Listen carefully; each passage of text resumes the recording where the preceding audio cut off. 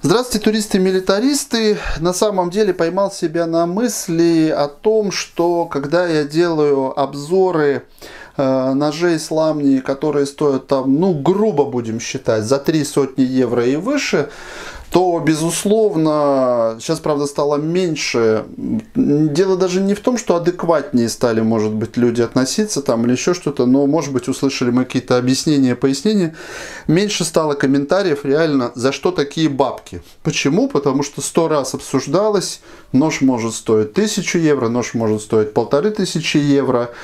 Грубо говоря, если действительно он сделан классно, если классный дизайн и так далее, то есть у меня за что такие бабки возникает иногда вопрос. Вы знаете, что я сейчас сразу же вспомнил, какой нож, но там совершенно понятно. Почему? Потому что там видно в ноже просто копеечное, если производство, а за него хотят, ты понимаешь, что там накрутка идет там даже не в 3, не в 4, в 5, в 6 раз. Тогда может возникнуть вопрос.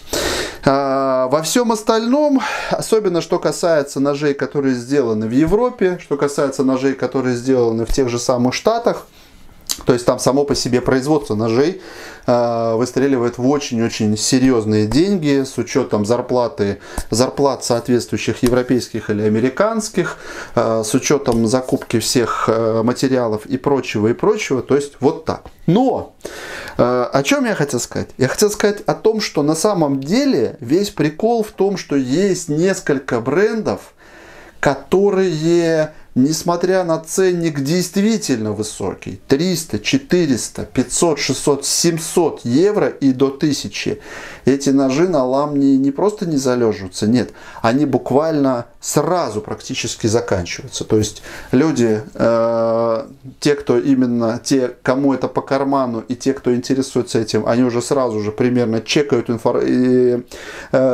обстановку и видят какую-то новинку, бах, появилась, забралась. И вот ножи Джейка Хобака как раз таки входят в эту категорию. То есть реально появились, удивили и, как говорится, сдриснули в туман. Ну вот конкретно нож SUMO идет в комплекте, конечно же, с очень прикольным таким пеналом деревянным. И SUMO идет с таким вот патчем. Просто вылитый Вальдемарыч, если вот так вот вдуматься, только у него нет таких классных ножей в руках, но все впереди. В общем, патчик классный. Средняя глубокая посадка, но, конечно, здесь настолько фиолетовый, такой вот прям фиолетово-сиреневый цвет клипсы, он действительно вас сразу же палит, потому что клипса она броская, она видна, несмотря на то, что она тоненькая, титановая, красивая, она видна прямо на темной материи издалека, плюс где-то сантиметр с небольшим жопки торчит из кармана. Но, во-первых, нож этот в разных цветовых есть вариациях. Я насчитал на ламне, если мне изменяет память, по-моему, штук 5 или 6 разных цветов, поэтому здесь конкретно вот сочетание такого лилового, сразу, знаете, кого вспомнил? Я сразу вспомнил Рошфора из Д'Артаньяна и 3 мушкетеров. Как только вот такой вот лиловый переливающийся цвет, вот Рошфору бы и DC-шникам этот нож точно бы подошел. SUMO Джейк Hoback Knives, дизайн Джейк Hoback, длина 183 мм, длина клинка 80 мм, ширина клинка 35 мм, толщина по обуху 4 мм, вообще не чувствуется здесь. Причем самое прикольное то, что на самом деле спуски сами по себе, они идут где-то вот, ну будем считать вот по этой части 2/3, здесь практически от обуха. Но как-то все настолько аккуратненько сделано, что вот 4 мм, плюс здесь сняты фасочки с обуха. Сейчас покажем. Фасочки сняты с обуха, фасочки сняты вот с этого вот выреза. То есть все очень классно. Посмотрите, как шпинек идеально встает в рукоять. Но это еще, к этому еще вернемся. Так, Так, финиш клинка DLC Blackstone Wash, вес 127 грамм, сталь CPM 20 CV, рукоять титан, замок button lock, механизм кассетный шарикоподшипник, механика у ножа просто охренительнейшая. На ламне этот нож стоит от 463 евро. Клипса однопозиционная и не переставляется ни в какое положение под правую руку. Клипса у нас идентично по цвету со шпеньком осевым и вот таким вот бэкспейсером, который закрывает всю спину. И вот здесь есть прикол.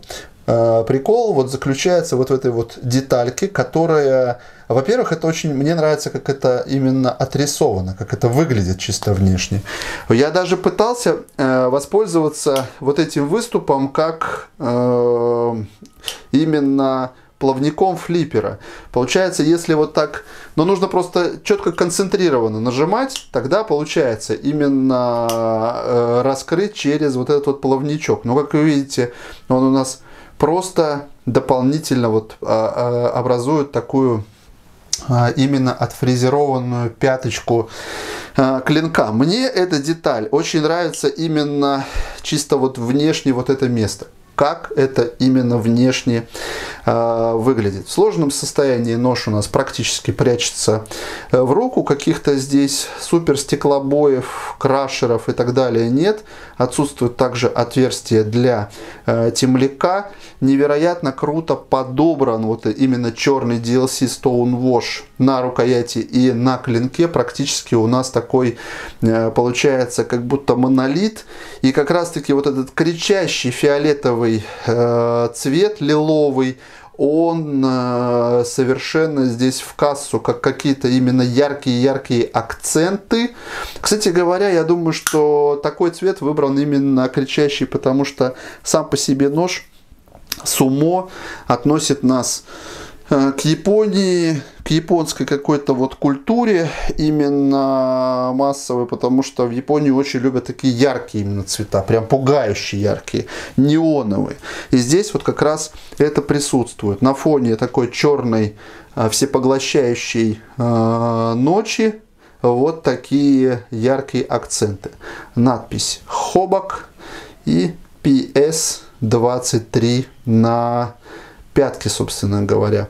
Повторюсь, невероятно классно. Ну, то, что получается, что у нас шпинек еще и дополнительным упорным штифтом работает, это оно понятно, но именно как это сочетается чисто визуально, вот это действительно дизайн. Такие вещи надо придумывать, такие вещи надо вот уметь действительно нарисовать и придумать. Выстреливается просто шикарнейшим образом нож именно за плавник. То есть здесь вообще не напрягает то, что плавник не круглый, а он такой угловатый. Как раз таки кончик пальца цепляет этот угол и совершенно спокойно выстреливает. Ну и можно, конечно, поизвращаться с помощью вот этого плавничка. Баттон-локи люблю. Баттон-локам я доверяю еще со времен теста Рейвена. То есть на самом деле бывают с ними, как и с любыми другими замками, всякое разное случается. Но в общем и целом мне эти замки нравятся. Мне именно нравится сам по себе вот момент удобства. Не надо с моими сардельками. Бывает так, что подцепить там лайнер, все вот это вот здесь совершенно спокойно нажал на кнопочку, раз, все вернулось.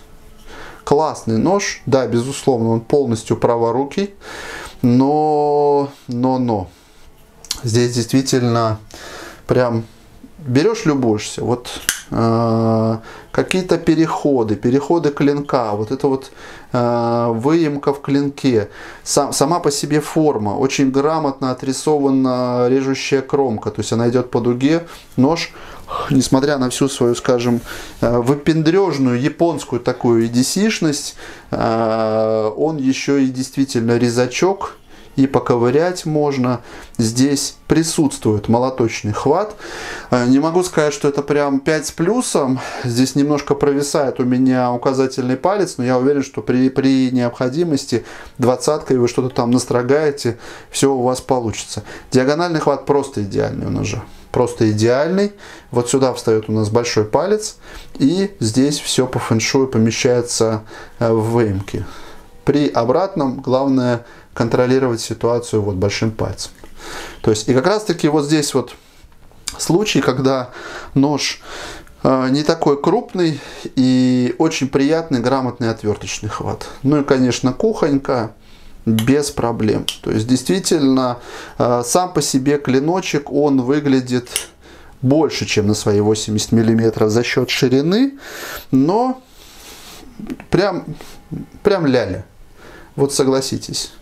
Нож очень нарядный, очень прикольный. Те, кого пугает именно лиловость клипсы и бэкспейсера, рекомендую посмотреть другие цветовые решения. Если вообще эти ножи, у меня весь прикол в том, что я же не могу все вывалить в один день, правильно? Я делаю какие-то обзоры, с ламни, и получается, что к ним приезжают какие-то ножи, они мне присылают на обзор. Пока я здесь отсниму, пока я опубликую, все, их уже купили. Такое бывает очень часто, и я не удивлюсь, что конкретно SUMO вполне возможно ждет та же самая судьба. Все, ребят, спасибо за просмотр, всего доброго, пока.